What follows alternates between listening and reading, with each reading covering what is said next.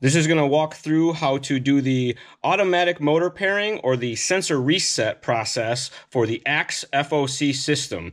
This applies to any version of the Axe, can be done pretty much at any time. If you swap motors or update your firmware, this is that process.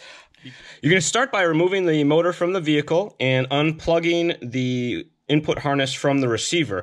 You don't have to take the motor out if you can just take the pinion gear off. So the process begins with a battery connected. You turn on the speed control. It's not plugged in, so it's going to do some blinking. And once it finishes that, it's just going to sit there and blink the red light at us. We're going to press and hold the small set button on the speed control. 1 1000, 2 1000, 3 1000. It starts to blink, and then the motor starts to run. You can see the motor spinning at various RPMs.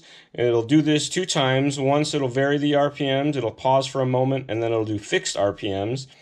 Whole process doesn't take very long. And then it runs at the fixed RPM.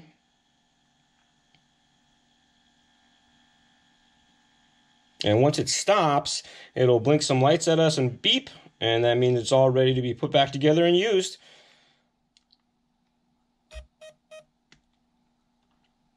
There you have it. Automatic motor pairing on the Hobbywing AXE FOC.